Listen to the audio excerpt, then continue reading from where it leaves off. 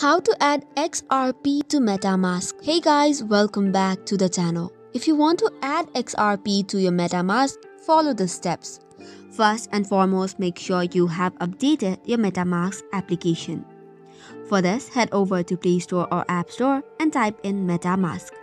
If there is an update button, make sure to tap on it. After that, launch the application and log in using your account. Tap on Get Started button and then create your wallet. Now that this is done, tap on the drop-down arrow which should be at the top left corner. This will give you a list of options. From there, scroll down and find BNB Smart Chain Mainnet. Once that is done, you'll be switched to it. After that, tap on the Import Tokens button at the bottom or the plus button of import. Then on the next page, you'll have to type in XRP in the search bar. In some devices, you might find the XRP/Ripple token that appears.